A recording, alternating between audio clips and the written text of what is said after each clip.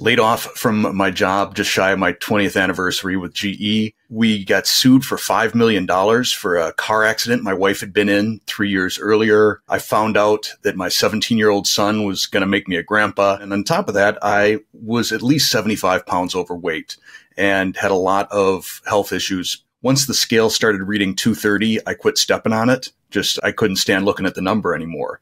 At a minimum, I lost 75 pounds. I don't think you can live in this country without that being ingrained in you. Fat makes you fat. Cholesterol is bad. I have an animal every day. I think the lack of sustainability is a myth that's been created by people that are actually opposed to the whole notion of keto rather than things that keto people say.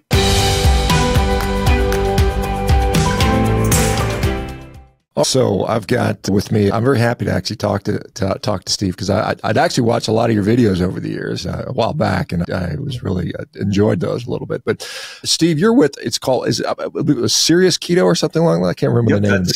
That is the name of the channel. So tell us a little about your background first, and then maybe how you got into all this stuff.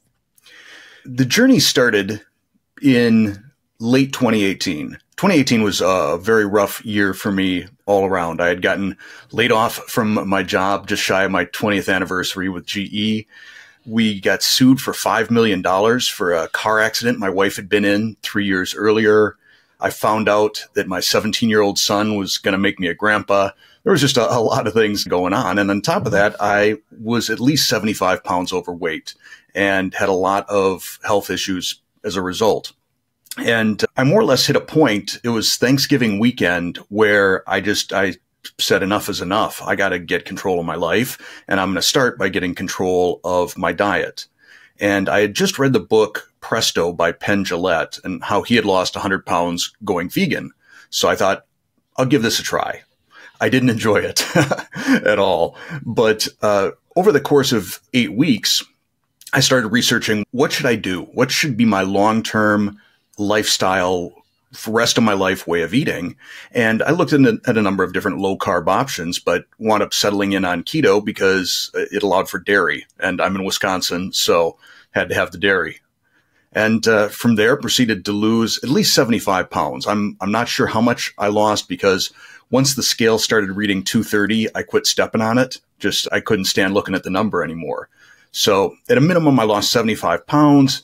Got off a bunch of different medications, got my body free from inflammation, and started feeling the best I've felt since my 20s.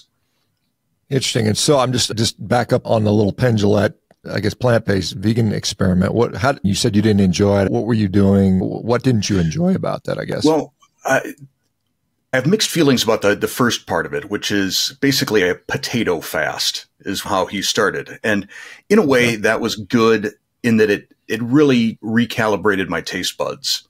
I'd been eating so much of the standard American diet that I didn't know what sweet meant anymore.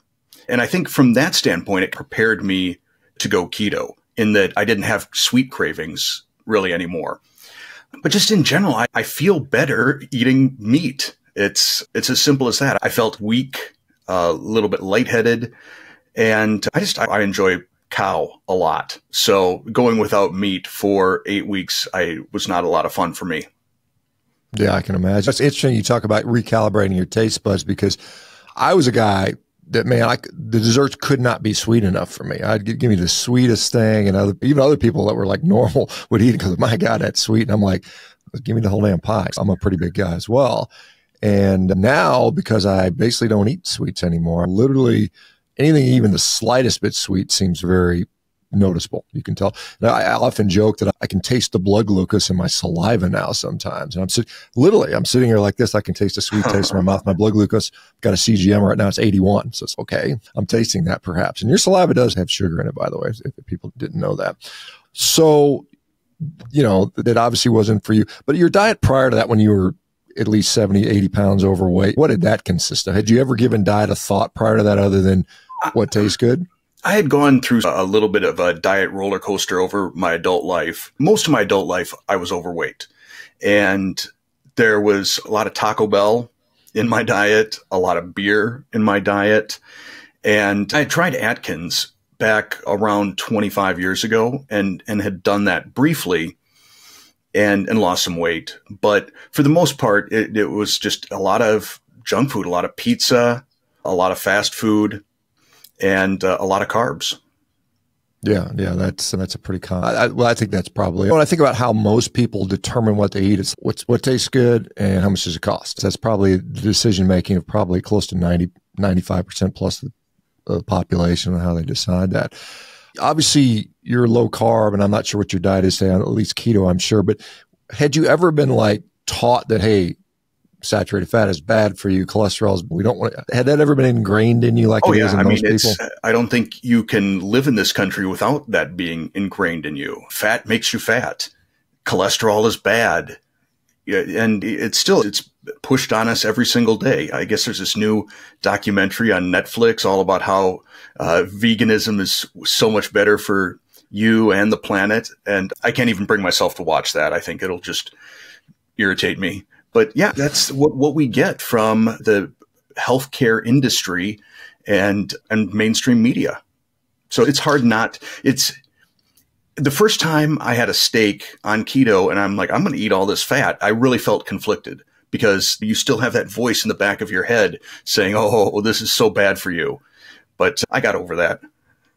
Yeah, I'm almost embarrassed to admit I did watch that documentary because so many people asked me to comment on that. And again, it was basically plant-based propaganda for sure, undoubtedly, with all the sort of tricks they did with the other one, the Game Changer. Same people made the movie more or less, and so you don't need to watch it for sure. It's not going to inspire you in any way other than just make you shake your head at the ridiculousness of it.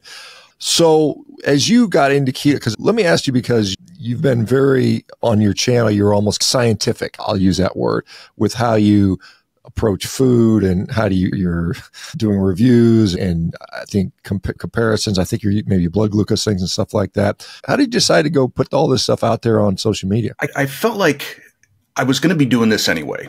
I was going to start trying to develop keto recipes. And really, one of the big complaints you hear about keto is, oh, it's so restrictive. And I wanted to show that it didn't have to be, that you could have a very enjoyable and fulfilling diet. And so, I've always been into the whole kitchen chemistry thing, molecular gastronomy and things like that. It tickles the scientific part of my brain. And then at some point, fairly early on, Keto Mojo had reached out to me and said, hey, how would you like our ketone and blood glucose monitor? And I said, yeah, sure, I'll try it. And then I started getting curious about a lot of the like zero net carb breads or tortillas or things out there and wanted to see if they were legit. And initially I was using the Keto Mojo and doing the finger pricks, and that gets old. So I was very pleased when I finally got around to having a continuous glucose monitor, because then also you get so much more in the way of data. And I wanted to show that on the channel. I do try and let people know that this is at best pseudoscience. I'm a sample size of 1. And just because something doesn't spike my blood glucose doesn't necessarily mean it won't spike yours. But if it does spike mine, that's a pretty big red flag. So I try and do it as a bit of a public service, but I want to make sure that it's couched in the reality that I'm just one person. And even these devices, these are not $6,000 blood glucose monitors. The FDA has a fairly loose set of rules for how accurate these things need to be. So understand that there's a little bit of floatiness as well in some of the measurements. But that's my disclaimer that I try and give people. Let me just back up to, because when you lost all the weight, what were the benefits that you saw eating more fat and reducing carbohydrates? Did you notice a significant, obviously you lost some weight, and people will argue just calorie deficit, you can do it losing on any diet, fair enough. But did you notice specific benefits outside of that? Some of it comes with weight loss regardless, but what are your thoughts on that? There's what I will do periodically on my podcast. I will notice something that has changed in the past 5 years since when I was pre-keto. And then I'll mention it and people are like, whoa, yeah, I noticed that too. Things like I don't get canker sores. I don't get bit by mosquitoes. I rarely fart. It doesn't happen. And when it does, it's all bark and no bite. But the biggest thing, the absolute biggest thing, and I bang this drum an awful lot when I'm talking about the benefits of a low carb, high fat lifestyle, inflammation. going away. People don't, when you mention inflammation, most people don't know what it is until you just say anything that has the word itis or the suffix itis on it. So tendinitis, arthritis, you name it, that goes away. And it is such a great feeling. And then I'll try one of these supposedly keto products that has one of these seed oils in it, soybean oil, canola oil, whatever. And again, I start feeling it in my knuckles. I start feeling it in my knees. I feel it through like my intercostal muscles along the back. I'm like, ooh, this is not the way I want to feel. It's the way I used to feel and I thought was normal. And now I realize it's not. So definitely the lack of inflammation is just, it's a life changer. Yeah, and I'm glad you mentioned that, because I wanted to say, because it's one thing to check your blood glucose if it goes up or down. What does it actually mean? Or some people say, hey, it's innocuous. If it goes up a little bit, who cares? Other people say it's dangerous to have people that aren't diabetics wearing CGMs because they're going to get the wrong message. But it's interesting that you say that I can eat a food and I notice I feel worse. Either my gut feels worse or my joints inflame or something like that. Are you seeing a correlation between the foods that spike your blood glucose and the ones that make you feel weird in the joints, or no? No, I've pretty much narrowed it down to the oils, because I've tried some of these products that have various, they'll say resistant wheat starch or wheat protein or things like that, or gluten. I don't feel any effects from that. But that's an individual thing. Some people are going to feel effects from that. To me, it's almost always the highly processed seed oils that get me. And when I test these products, I don't go out and carb binge or anything like that. But the handful of times that I have been off of keto, having a cheat day or going on vacation, there is a feeling like a low grade hangover. And I find myself feeling a lack of both energy and motivation. I just feel rather blah after a high carb day. And again, I don't like feeling that way, so I try and avoid those as much as possible. Yeah, as people ask me, why do I stay pretty strict on my diet? I'm like, because I feel better. That's really why I do. I don't have any particular ideologic goal here. It's just, this is how I feel better. And it's really interesting to see that. There are a lot of low carb keto products out there now. You can't go through a store and not see 100 labels with keto this, keto that, because it's been very popular. What percentage of them you think are worth a darn? Are most of them just junk from what you've seen? There are, I actually got a spreadsheet of just all the tortillas I've tried sitting next to me, because people ask me about that and they ask me about the breads. In terms of tortillas, I would say 10% I've tried that have been, that I've experienced or a fairly stable glucose response. I still tell people, just because you have a stable glucose response, they may still be fighting against your goals. And when people tell me, oh, I've stalled on keto, I'm not losing any weight, my first question is, are you eating keto? I got to get my hands closer together here. I have the camera panned in too far. Keto breads or tortillas? And they say, yeah.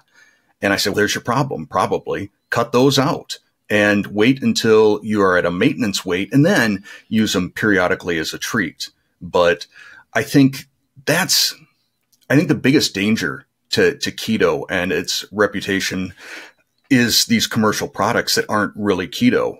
And so people try it, they think they're doing keto, and they're not experiencing the benefits of keto, including the weight loss. And then they say keto doesn't work.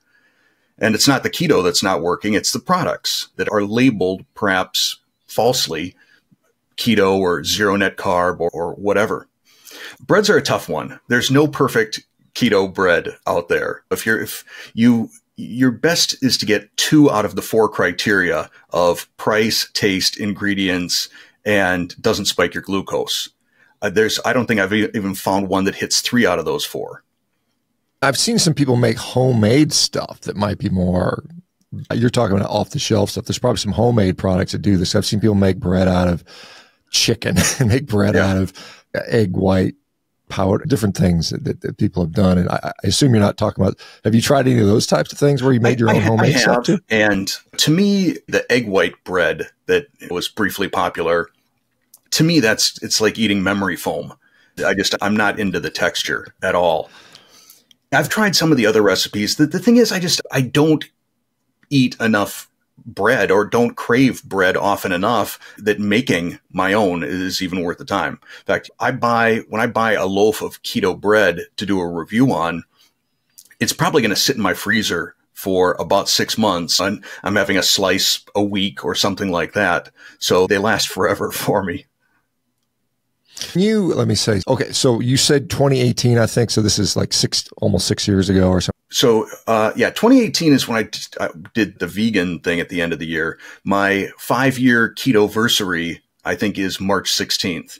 Okay. So coming up on 5 years. Has that changed? One of the things, I'm obviously an advocate of a carnivore diet, and a lot of people within the keto space have certainly added more meat to their diet over the last really about 5 years since you've been doing it. Has that been something that you've noticed as well? Is that part of your diet where you've increased your meat consumption, or has it always been about the same? I have an animal every day. And one of the things that I talk about, because there is a lot of tribalism out there in the whole keto spectrum, from dirty, lazy keto up to carnivore. And I try and be really pragmatic and welcoming and non-judgmental. And if someone decides they want to get in on the dirty keto end of the spectrum and they start feeling the benefits, I think there's this natural transition to getting closer and closer to carnivore. There are a lot of days where probably the only carbs I consume are the heavy whipping cream in my coffee in the morning and whatever seasoning I add to my steak at night. There are other days that are a little more carby, but I think it's a pretty rare occasion that I would go over 20 total grams of carbs in any given day. And I used to be higher. I was counting net carbs, and I know that I was definitely probably closer to 50 or more grams of total carbs. But I think at least for me, my palate changed, my appetite changed, what I was interested in eating changed. And I think I've crept a little bit closer to carnivore over the years. That's interesting. And this is what I hear a lot of people, because a lot of people, particularly when you approach them with, hey, a potential carnivore, they're like, oh my God, I can never give up X, Y, and Z bread. But the weird thing is, over time, you just stop craving these. I just watched a criticism by Chris Gardner at Stanford saying why he never thinks a carnivore study will ever be done, although I'm literally organizing right now as we're speaking. He's saying that, can you imagine going to a coffee shop and all they have is pastries and you can't get meat? I'm like, well, yeah, I can imagine. I'd go somewhere else. I go to the Denny's and order steak and eggs or something like that if I wanted to do that. It's not that hard. But it's interesting how one of the things when I did keto, because before doing carnivore, when I started carnivore, I'm in my 8th year of this now, I did keto for a couple of years. And one of the things that really just changed my perception was the lack of hunger that I'd had for the first time in my life, because I was a big guy, athlete, ate all the time, always hungry, always stuff in my face. It was in part so I could perform, but I'm always hungry. Then I went keto and I was like, wait a minute, I'm not even hungry for the lunch. So like the first time in my life, I didn't want to eat lunch because I'm full from breakfast. Do you still notice that for you? Is that something that you, was that apparent to you? Yeah. And it's great not being a slave to food that way. I don't have snack attacks. I don't get hungry, and I'm not afraid to stop eating once I'm satisfied. When you're eating something like rice or bread or tortilla chips, you'll just keep going and going. It doesn't seem to trigger any sort of satisfaction or satiety. Whereas if I'm eating a ribeye, I'll get to a point where I'm like, you know what? I'm satisfied. I'm not full, but I'm satisfied. I can stop eating right now and feel fine. And that I think has been a big change for me versus pre-keto. I would eat until my plate was clean. And if my kids still had food on their plates, I would say, scrape those onto dad's plate. And now I can't imagine eating that much anymore. Do you ever get, obviously when you got there and say, hey, I'm testing all these foods, you probably get requests. Hey, test this crazy. Were there any products that you tested? You're like, oh man, I don't really want to test this stuff, but you did just for the sake of science, any of those types of things? So actually, it's more like demands than it is requests. People are not entirely polite on the internet. But there have been, I've essentially announced on the channel, listen, from now on, if I pick up a package and I see soybean oil or canola oil, I'm not reviewing that product. I'm not going to do it.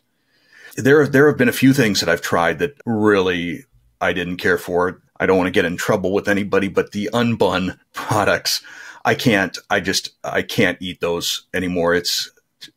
I would rather just take a big spoonful of psyllium husk and put it in my mouth because that's what it's like, but chewier. Sounds appetizing. No, no, I think because I remember there's a period of time where I kind of binge watched some of your stuff. It's been a little while, but I think you're involving your daughter at one point. Was that? Do I remember that right? Your daughter was. I'll try and include the family wherever I can, just so it's not the complete Steve show. Get a few guests in there, and also I'm the only one that's keto in my family. So when I'm trying out a product, my bias is going to lean towards my new keto taste buds in terms of how sweet it is, or do I even remember what this particular food tastes like? So having my wife or my daughter or my grandson try something out and give their impression, I think it's you get a little bit more out of the channel. Yeah, fair enough, because you're trying to pass this off as a keto version of a dessert or a bread or pancake. I think I saw you making pancakes at one time, if I'm not mistaken. I'm sure you probably. Yeah, I made a nearly carnivore pancake with pork rinds, and everybody thinks, "Oh my gosh, that sounds so disgusting!" And then they try it, and they're like, "Wow, this actually tastes like a pancake. How did that happen?" Yeah, I try and throw a little love to my carnivore viewers from time to time. Yeah, pancakes can sometimes, I haven't had pancakes in a long time, but pancakes can sometimes have a little bit of a salty, buttery play. And obviously you throw the syrup on there and it gives you that salty, sweet type of taste. So I can see where the pork rinds would maybe impart a bit of that. And then I don't know about texturally. Obviously texture is important when you eat as well. But so, yeah, it's interesting because no one in my family is carnivore, but my spouse is pretty carnivore. Actually, this month she's actually done carnivore, true legit carnivore, for the first time ever. And she's 22 days into it for the month. And she's actually feeling great. Her normal diet is meat plus a little bit of cheese and a little bit of fruit. She's from France, so she likes her cheese. And so she just dropped the fruit this month for the first time. She's basically, well, there's a little bit of carbohydrate in dairy, obviously, but she's, I feel really good. And her mood's been better. So that's good. So it's good for her. Not that she's in a bad mood normally, but she's just really happy right now. So that's really fun to see. And continuing on that, there was at some point, I think it might have been on your Instagram, you put a little clip of one of my podcasts where I was talking about carnivores and like how they always seem to be in a good mood. And oh, yeah, I remember that a while ago. Yeah. It's wow. That's changed a little bit, at least in terms of some of the comments that I get from carnivores. There are some out there that are pretty overzealous and self-righteous, but I think you see that in any way of eating. There are some people that get overly excited about it. But yeah, it used to be that all the comments I got from carnivores were just super chill. They weren't preachy. They're like, hey, if you think you feel good on keto, why not just try carnivore? Give it a shot for a couple of weeks and see how you feel. Really low pressure. Yeah, it's almost like rooting for a sports team. You got the New York Jets fans where they get whatever. I can characterize any different. The Oakland Raiders, they get really like, my way is the best way. And I'm not like that. I'm like, hey man, do what works for you. And I'm happy to have people I'm even happy if somebody's a vegan and they do better. I don't care as long as they're getting healthier.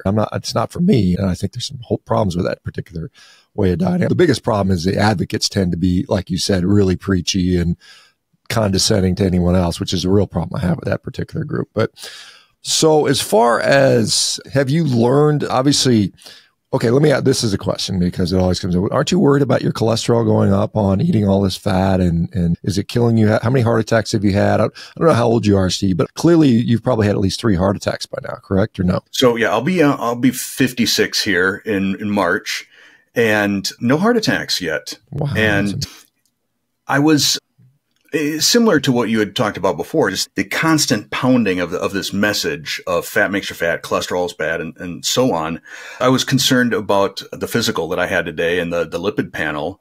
And then I watched a number of different videos that really explained in a way that I felt I could have an intelligent conversation with my primary care physician about how pointless statins are, how the Jupiter study that claims that you're 54% less likely to have a heart attack if you're on a statin, how those are relative numbers. It's that 54% is the difference between a 0.76% chance of having a heart attack and a 0.35% chance of that. It's probably within the margin of error. And then you've got all the different side effects to it. Similarly, I forget who it was that I watched. It might have been Paul Saladino, who was talking about is it the Framingham risk study? And if you segment that cohort by HDL levels, you no longer see that slope of as your LDL increases, so does your risk of coronary artery disease. If you segment that and you show the people that have just moderate to high HDL, suddenly that line is just flat, regardless of how much LDL they have.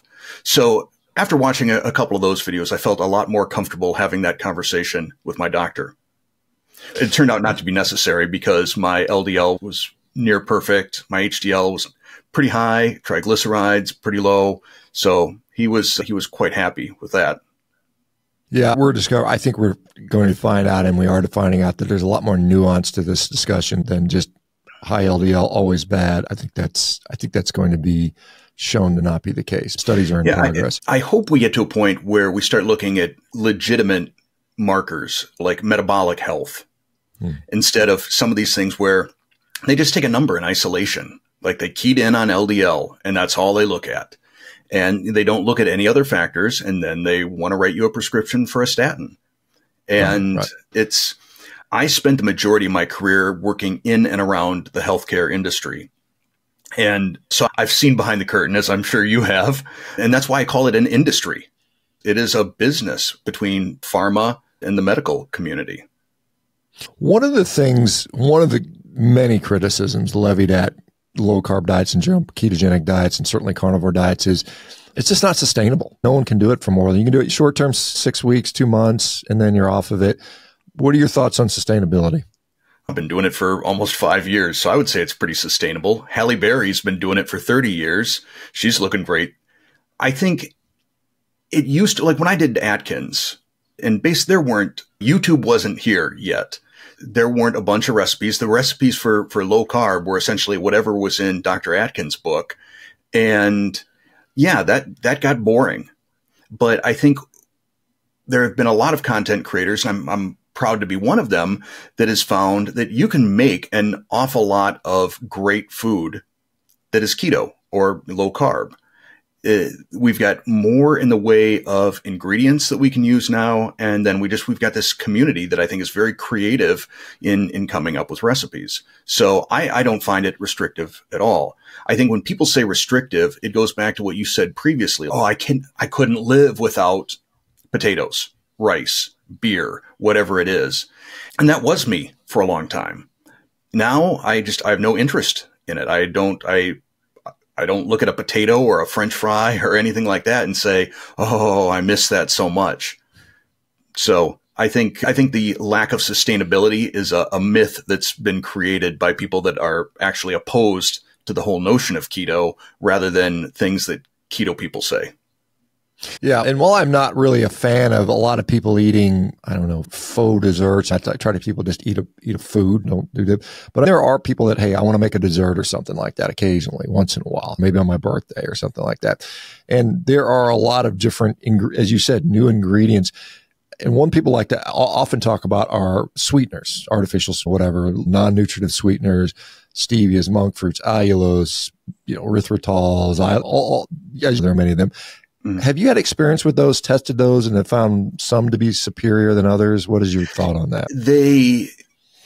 None of them act truly like sugar in terms of cooking. Things like erythritol will crystallize better. So if you're doing some recipe where you need something to crystallize, or a cookie that you want to have be hard or crunchy or crumbly, then it's erythritol.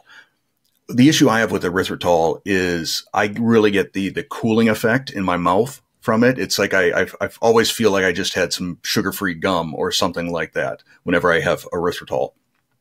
Allulose I like allulose because it's 60% or less sweeter than sugar by volume. And so that appeals to me. But a little bit of sweet, but not terribly sweet. Allulose is great if you're trying to caramelize something. You've got different ingredients depending on what you're trying to cook. Stevia and monk fruit, they're good, I think, as additives potentially to another sweetener, used in small quantities, because if you ever have pure, straight monk fruit, most monk fruit that people buy is like 90% erythritol and 10% monk fruit. If you ever have pure monk fruit, and I've got a bag of it in my pantry, it reminds me a lot of the taste of a burning tire. So you need to cut it with something else. And then there's like xylitol. Xylitol causes me really severe GI issues. The thing is, you don't see a whole lot of dessert recipes on my channel. There was originally, because originally when I was going off of keto, I still had a dessert mentality. Now I don't. Like I said before, when I'm satisfied from my meal, I stop eating. So there's no need for dessert for me. I'm done. There's never been a situation where I've ended dinner and thought, oh, you know what this really needs? Some pie. I'm not in that place anymore. Yeah, that's good. I was in that place for a long time. It was like, life's too short, eat dessert first. I used to say that sometimes. I'd go to a restaurant and couldn't decide on dessert, so I'd get 2 or 3 of them. Because, again, when you're 300 pounds, you can put away a lot of food. So it's one of those things. And now you're right. I really want dessert, and I eat a lot of steaks. I'm like, because people ask me, don't you ever have a cheat meal? I say, I eat ribeye steaks every day. I cheat every day, as far as I'm concerned. That's funny, like just about every day. I can joke about that. But have there been negatives? Because we always hear you're going to be constipated, your heart attack, obviously you have a heart attack, but there's a lot of sort of people that are saying, this is what's going to happen to you if you eat keto long term. Have you had any negatives throughout the years, or anything you can think of, net negatives? No, it's been pretty much all positives. I think one of the issues I had when I had done Atkins is there wasn't a lot of awareness about electrolytes and the keto flu. And I felt pretty weak when I would be out mowing the lawn. I was exhausted by it. And now knowing what I know about electrolytes and making sure that I'm getting all of my daily minerals, it's just, I don't have those issues with the lack of energy, lack of strength. It's none of the keto flu sort of symptoms. I haven't really had no stomach issues. In fact, when I went keto, prior to going keto, I was on 3 daily doses of reflux medication. And once I went keto, I was able to get down to 1 daily dose. And then I had seen a video by someone else, and this is now like my most popular video, on drinking apple cider vinegar to boost your stomach acid so that the lower esophageal sphincter closes, and then you don't have the reflux. Because I guess a lot of people, me included, my reflux issue was actually low stomach acid. And so I was eating Tums like candy, and I was taking 3 daily doses of reflux medication. And I think I had so badly damaged my gut microbiome that when I would have a bowel movement, I would see vitamins in the toilet, like the capsule. There wasn't enough acid in my system to dissolve a vitamin. And that's not cool. Yeah, no health issues. I wake up in the morning and I don't have morning breath. That's another interesting thing when you're eating carbs. I mentioned before, practically no gas. I'm not trying to pound the drum too heavily here for keto, but honestly, I struggle to come up with any negatives. The only negative, I think, is dealing with some of the feedback you get from people that have been told all their lives how bad this is. So you see someone that you haven't seen in years and they say, oh, wow, you look great. What are you doing? And you say keto. And they're like, oh, that's so bad for you. If I told them I started taking heroin, I would get a better response. It is interesting to see how that is. People, the cognitive dissonance, they look at somebody who's obviously doing much better, and then they tell you, oh, what you're doing is wrong. I see a question from the audience here about, I don't know if you even consider, or there's a concept that overconsumption of oxalates, which sometimes occurs on a ketogenic diet, can be problematic for some people. Have you ever given much consideration or thought, or has that been something that you're concerned about at all? No, I try to promote let me figure out how I want to phrase this. I am not the ingredient police. I don't like the ingredient police. It's a problem I have with authority, and especially when someone is a self-anointed expert. They've watched some other content creator that says, oh, this has got oxalates or phytates or whatever it is. And then they come and they're like, oh, you shouldn't eat that because that's bad for you. The dose makes the poison is my attitude on some of these things. How much do you need to consume for this to truly be bad for you? Is it all right to have a handful of almonds from time to time? I think it is. So yeah, I tend not to be bothered by some of these comments.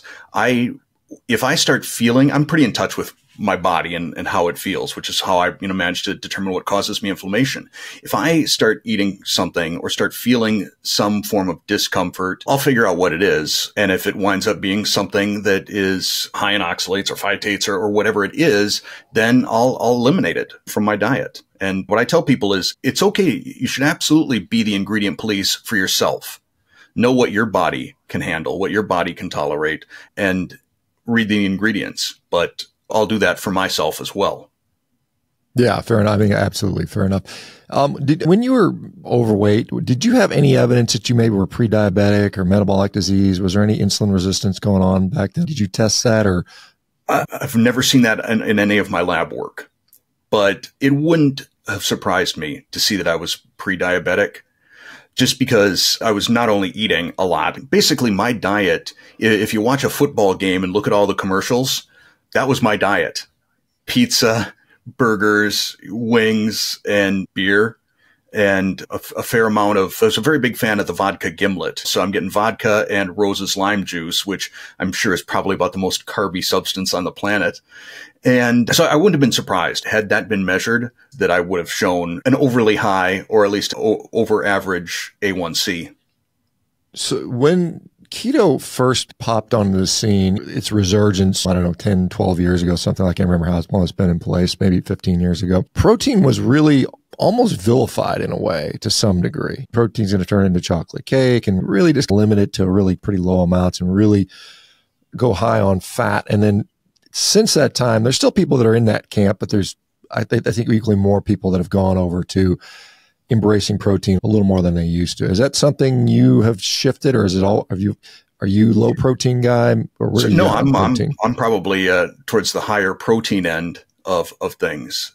And that's the other thing that people get very dogmatic about is the macros and strictly, you can only have this much protein. If you have this much protein, that's not keto. Then how come I keep measuring my ketones on the Keto Mojo and I'm in nutritional or optimal ketosis? I must be doing it right. And I've also found that the highest my ketones go are when I do an extended fast. So I'm not consuming fat during a fast. I'm not consuming anything, including carbs. So my argument is basically control your carbs and you'll control your state of ketosis. Yeah, the weird comments you will sometimes get on YouTube where people say that protein turns into sugar once it gets into your body. I'm not a scientist, but I don't think that's possible. Yeah, speaking of weird comments, I'll relay one that I got last night that I had a real chuckle over. It was somebody criticizing the fact that my diet, I said, this month I'm eating beef, salt, and water. They said, it's obvious that your diet is deficient because you have to drink water. Because he said, because if I eat just fruits, I get plenty of water from my fruits. And I just had to laugh that, I'm deficient because I'm forced to drink water. I thought that was quite an interesting comment, but yeah, you get some weird stuff for sure. I had one the other day from a vegan telling me how bad keto is and how we as humans should be naturally herbivore, frugivore. I didn't realize frugivore was a word, but the person says, you look at gorillas, all they do is eat plants and fruit, and a gorilla can deadlift 1,600 pounds. I'm like, I didn't even know what to say. I felt like saying, just imagine how much he could lift if you gave him some steak. There you go. But it's like, we are not gorillas. We're not lions, we're humans. And we need to eat, like you said before, the way that best suits our health. And for me, I found that's low carb. I think the frugivore is actually the actual scientific term for a fruit-eating animal versus a folivore, which eats a lot of leaves. The argument, and it's funny because you say, a gorilla can get big and strong eating a plant-based diet, but guess what? They have to eat between 40 and 60 pounds of that a day. And they take 10-pound bowel movements every day. It's crazy. It's okay if you want to live that way, and you can perhaps do that. It's much more efficient to get it in a more bioavailable package like you will get it in meat. But do you find that you said when you started, you're 70, 80 pounds overweight, all these crazy kind of bad things that coalesced around your life? Has it made your life better in general just by changing your diet? Have there been, outside of just your own health, has there been, some people say their relationships get better, their ability to perform in their given careers improves.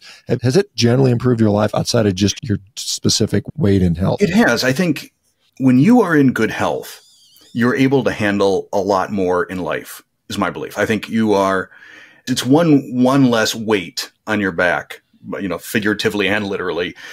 And that gives you more strength, I believe, to deal with whatever else life throws at you.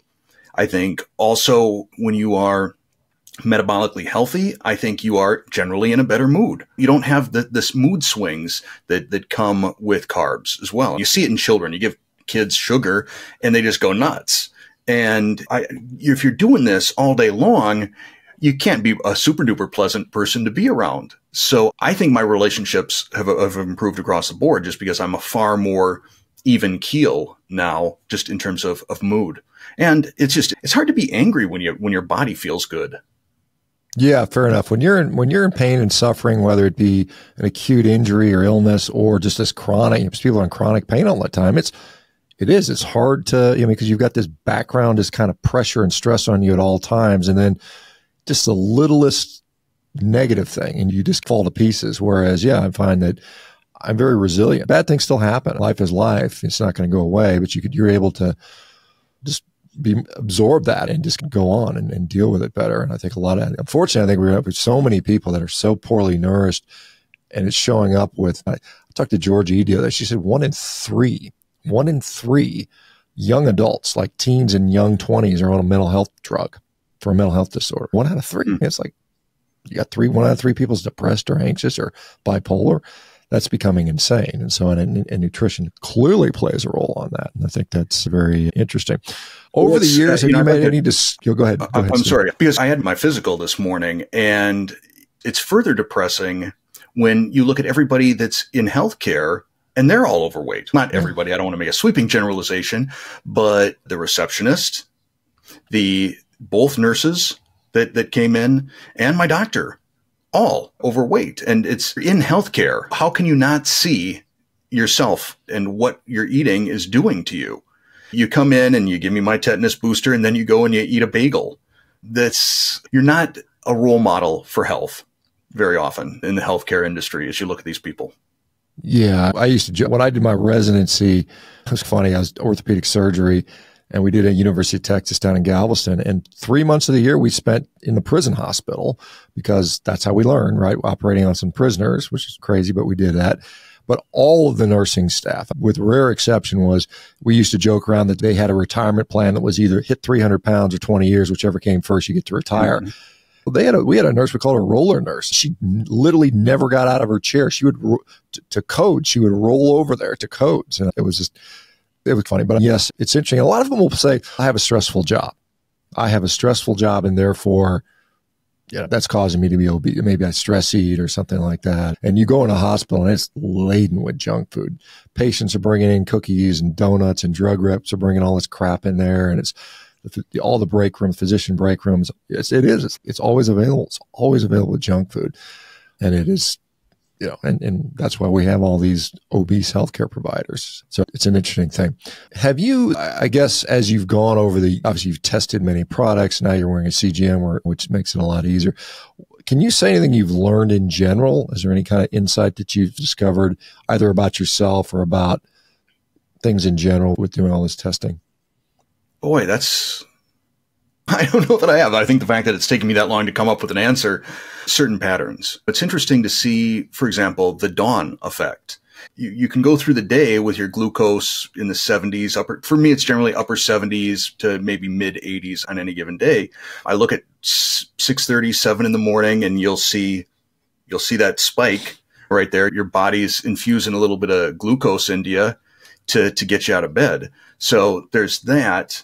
I think one of the things that I noticed, and this isn't the CGM, actually there is a little bit from the CGM, like when I would drink, and it could just be a couple glasses of wine with dinner, when I would do that, not only would I see in the middle of the night my glucose just plummet, very often it would set off the alarm on the Dexcom app and wake me up at 2, 3 in the morning, but I noticed from my sleep app that my heart rate is about 20 beats per minute faster.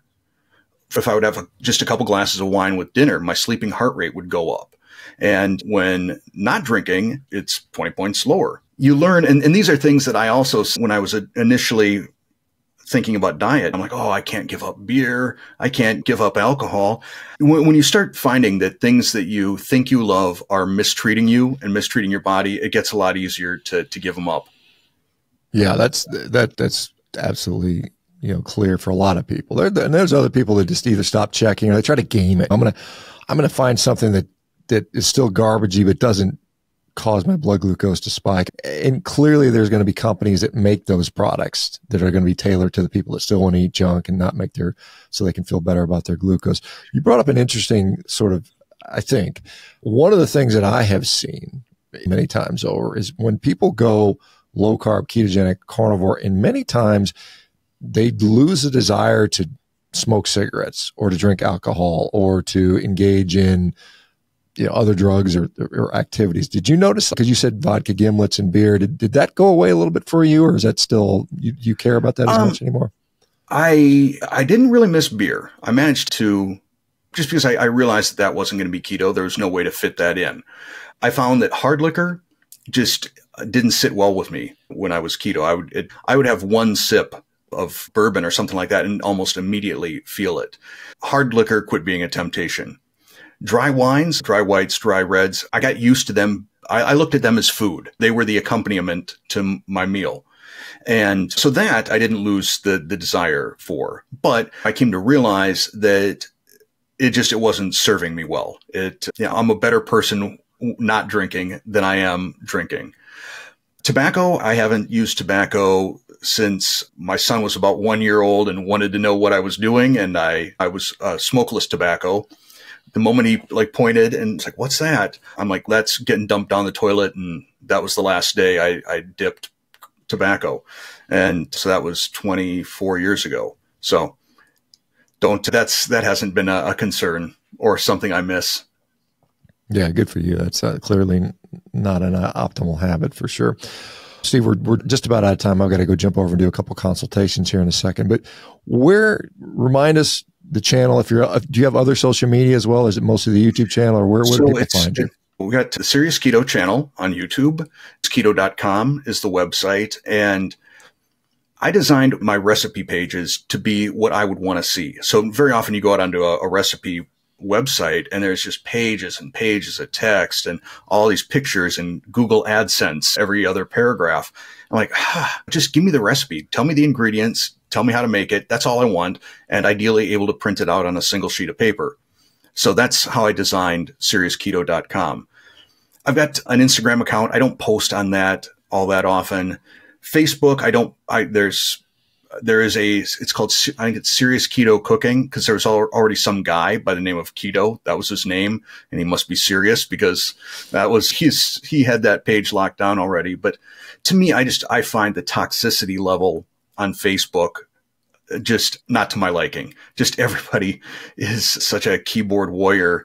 And it doesn't matter. I'm not talking specifically keto or carnivore. This cast iron experts group, and I've never seen so much toxicity, just how mean people are to each other.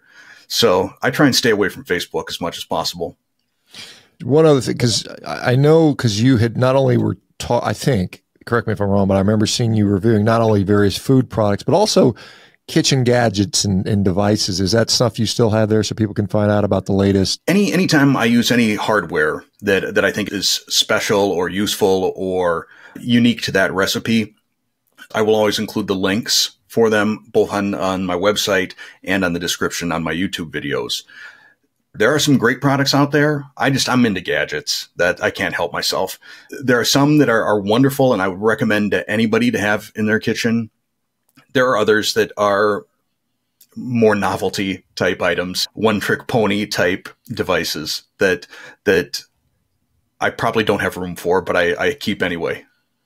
Very good. Yeah, I've got some nice grills and I use them every dang day. So we'll see. This has been fun. It's fun. My grill is underneath about 2 feet of snow right now. Yeah. So yeah. I've got a covered porch, so I'm pretty safe. And and it doesn't snow much where I'm at. I'm up near Seattle, and so we don't get we're too close to the ocean to have this temporized quite a bit from work. I lived in the Midwest for many years. I grew up northern Northwest Indiana, Chicago, and we used, just like you're probably getting in Wisconsin, is sometimes you get dumped on. Steve, it's been a pleasure. Thank you very much.